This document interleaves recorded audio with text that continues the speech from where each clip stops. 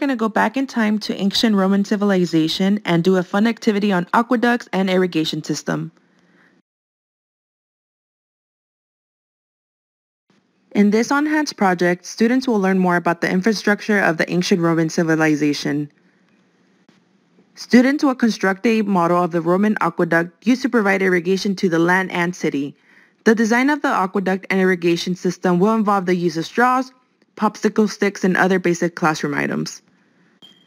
The students will learn how science played a role in the construction of the aqueduct. The students will assess the significance of the irrigation system on the Roman civilization. And finally, the students will understand why these systems positively impacted humans and the environment. Goals of this project: construct an aqueduct and irrigation system. Observe how water flows in an aqueduct. Investigate how engineering utilizes gravity and slopes to build an irrigation system. Recognize the connection between aqueducts and irrigation systems, and recognize the significance and long-standing of the Roman aqueduct system. Let's highlight the importance of Roman aqueducts. For those that didn't know, control of water sources is a symbol of power. Until this day, there's still 2,000-year-old Roman aqueducts standing across Europe, Africa, and Asia. The thing about water is that it can make places look much more attractive. As you can see here, the Romans were actually able to use that water to make beautiful fountains and gardens. Finally, Romans diverted water for vital purposes, such as bathing, drinking, and farming. Romans wouldn't really be able to support the large populations, and their civilization wouldn't grow. So it was very important for them to have control of water. Many lands in Europe to Africa to even Asia were controlled by the Romans. But in order to have control of these lands, they have to have control of the water. Reasons to that is that they have to support the masses. This importance of the Roman irrigation system, let's talk about how it worked. To get started, I'm going to show how Romans utilized slope and gravity in their pipes. The pool noodle will act as the pipe, and the ball of Play-Doh acts as the water. The Play-Doh is able to roll down the pool noodle because it is at a slope and is able to travel with the help of gravity. Now, let's get into the materials needed for the project. The materials needed for this demonstration include one pool noodle, scissors, and some Play-Doh or air-dry clay. Step 1, cut the pool noodle in half. Step 2, we are going to cut the pool noodle from top to bottom, and we will show you on the next slide how it will look. Step 3. This is how the pool noodle will look to carry out the demonstration. Step 4. Make a ball using Play-Doh or clay. Step 5. Hold the pool noodle flat and check to see if the ball will roll. Step 6. Now hold the pool noodle at a slope and check to see if the ball will roll. Now that we have tested how slope and gravity allow for water to travel downstream, we will now explain gravity a little more. Well, gravity is an invisible force that pulls an object toward the center of the earth. An object with weight has gravity. That is why the water is able to travel downwards on a slope, because the water with the weight is trying to get to the lowest surface of the earth where there are no barriers that prevent it from traveling. We just discussed gravity, now let's discuss the Roman arches. The Roman arches allowed to build long bridges. The design allowed for the building blocks to rely on each other and gravity for support. These bridges were normally built on a slope so that the water could travel without the use of pumps. This was very important for Roman civilization, as water is an important resource for our everyday lives. We need it to drink, shower, cook, and grow our food. This was an efficient way to reach the people of the empire. Now that we have discussed the Roman arches and bridges a little more in depth, we will now ask a few important questions on the following slide to think a little more deeply on the importance of Roman aqueducts. Here's a question for students to consider. What would happen if we did not have this water system? Also, in what ways would civilization and people suffer? Next, we are going to cover building the aqueduct. So for the materials, you will need one pair of scissors, 2 boba straws, a few popsicle sticks, a handful of beads, 1 paper cup, 1 small paper plastic bowl, and a tub of air dry clay or Play-Doh. In addition to this, you will need 1 hot glue gun station alongside the glue sticks and gloves. Make sure your hot glue gun is on low temperature for the safety of everybody.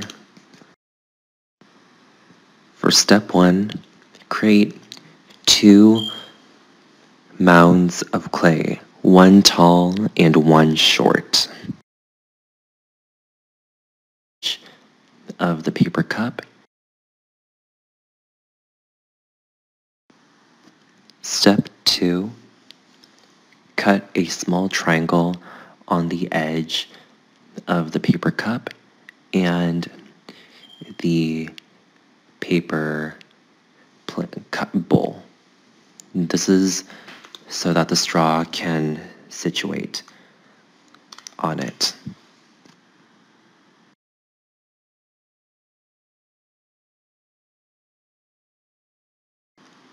Step 3, in using the low temperature hot glue gun, you'll want to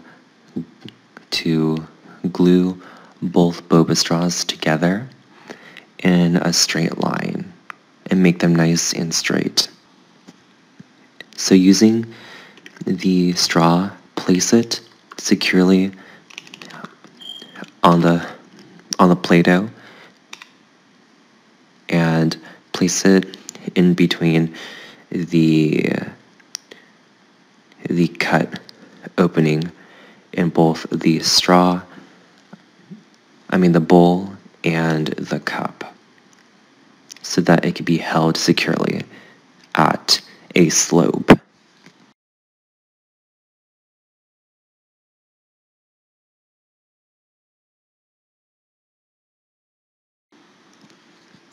With a ruler, measure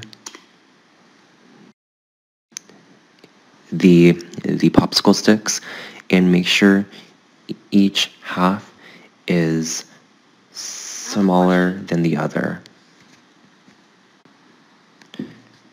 In order to cut the straws, I would recommend using scissors instead of just breaking them in half.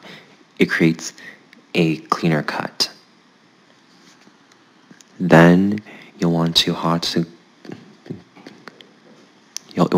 glue gun the bottom of the boba straws to the rounded part of the cut popsicle sticks.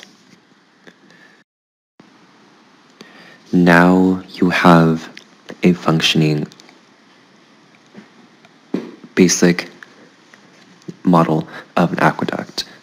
The popsicle sticks simulate the rounded arches of the aqueduct as well.